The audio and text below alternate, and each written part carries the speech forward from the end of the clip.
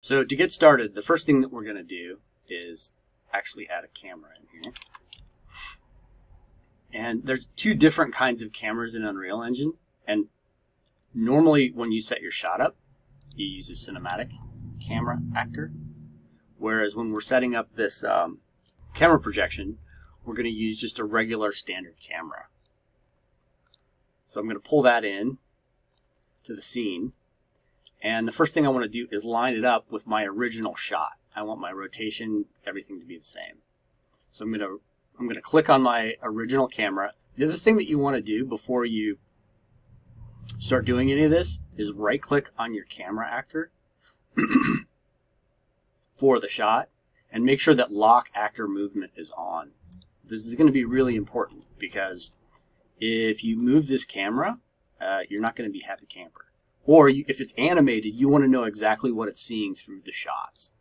So you're going to select that camera from your shot, right click, copy your location, paste that onto your new camera. Now you can see they're exactly in the same place, but the rotation is different. So I'm going to click on my shot camera again, right click, get my rotation. Now they're in exactly the same place. The other thing you want to do is right click, edit, and rename. So this is going to be camera actor projection 3 because you don't want to lose track of which one is which, and especially if they're starting right on top of each other, you don't want to mess that up. Plus it's good just to stay organized. I've already got 2 in there that I started, so that's why I'm starting with 3. And then you want to come down and go to projection mode and make that orthographic. That'll make sense in a minute. Now, in this perspective view, I'm going to go down and look through that. And you can see that what I'm seeing in my shot view here on the right and what I'm seeing in my new camera projection is not right. So we're going to go down and go to the ortho width and start to adjust that so that we can start to see some of the same elements that are in there. But because it's orthographic, obviously it's not going to be exactly the same. So what I'm going to do is I'm going to start to move this around this this camera so that I can oops, I have to go in here, get out of there, select my camera, because we want to cover as much of the area that we can and paint on that. So this, and then I'm going to move this and actually rotate it a little bit down. Now right now my rotation is in world view and I want it to be in camera view. So I'm going to click this little world view icon here and I'm going to move this a bit and then I'm going to move it up as well so I can see a little bit of the sky. So you're notice that it clips, right?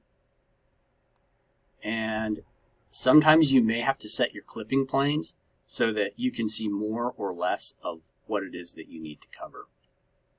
The reason that we're using this orthocam is because the way that we're projecting it onto our geometry is through a decal, which actually isn't in perspective, it's just planar.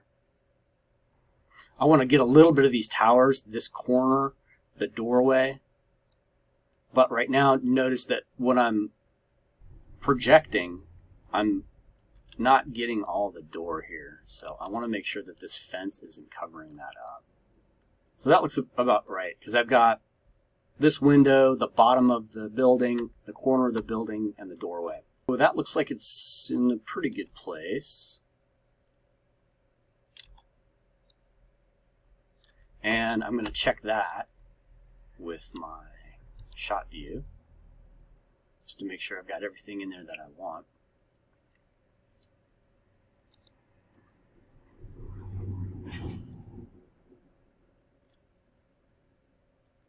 Perfect. Okay, now what we need to do is go back to our projection camera. And you'll notice that it's rectangular right now, and because we're going to be projecting a texture, it's best just to keep the aspect ratio at 1. That way it'll be consistent all the way across.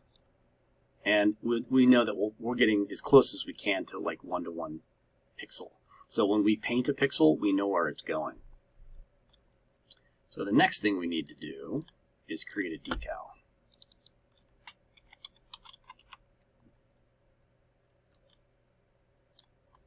So it's going to create this decal actor.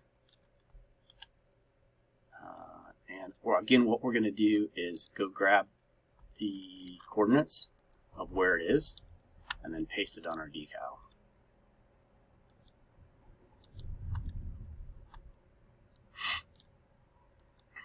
Now you have to adjust the rotation, but we want to get it generally rotated in the same way. So we're going to copy the rotation and then paste it onto our decal, if I can find it here.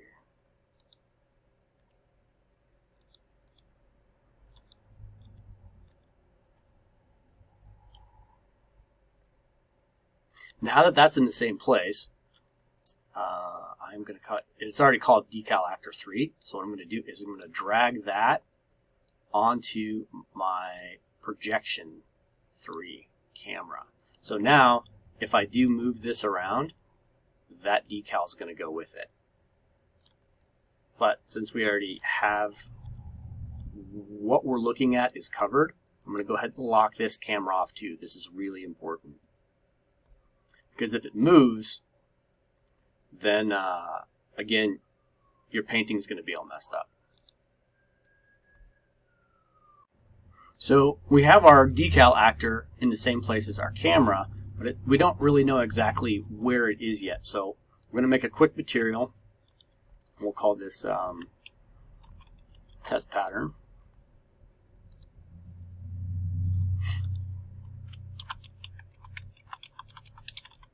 Material. Double click that. I've already got my handy dandy UV cam projection texture in here. Something like this so that you can see what the orientation is, and then also what the if it's, you know, if it flips horizontally or vertically, that's not going to be good. So we're going to plug that into the base color. We have to select our material test pattern and then set this material domain to deferred decal. That way it'll work when we pull it into our decal. And we want to set the blend mode to translucent, even though it's not a big deal right now.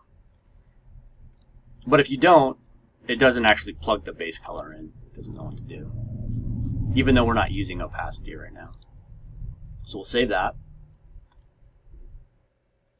Then we'll select our decal, pull that into the decal material, and start to adjust our decal so that it fits our camera. So right now, again, I'm going to move this, and notice that I am still in local object mode. If I switch this back to world mode, that's going to be bad because we want to stay aligned to the camera. So I'm going to switch that back to local mode and start to move it out into my environment. And you can see now it's starting to show up, but it's way too small. Again, if I look back through my camera projection, it's like, well, that doesn't cover, that's not going to work. What we have to do, and the other thing is that it's rotated 90 degrees in the wrong direction. So I'm going to rotate this, make sure that your rotation snapping is on. And I'm going to rotate that 90 degrees. You also want to make sure that you're, again, rotating it in local space and not in world space. So now I can start to adjust. Note, the other thing is, you see that it's exactly in the center of my camera. That's because I just moved it straight out from the camera. So now I'm going to start to adjust size.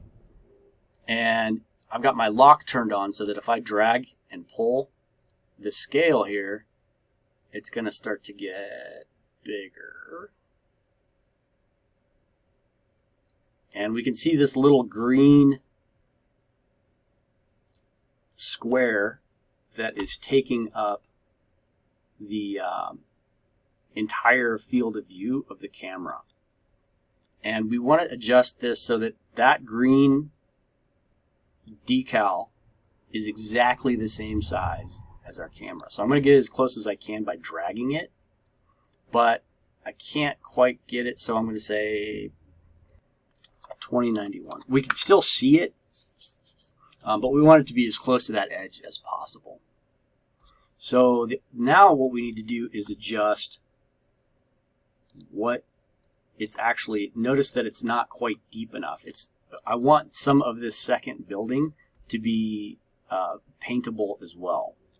So I'm going to turn the lock off and just make the decal deeper until the painting actually hits that second building. So you can see now right around C8. I have the ability to paint on that as well.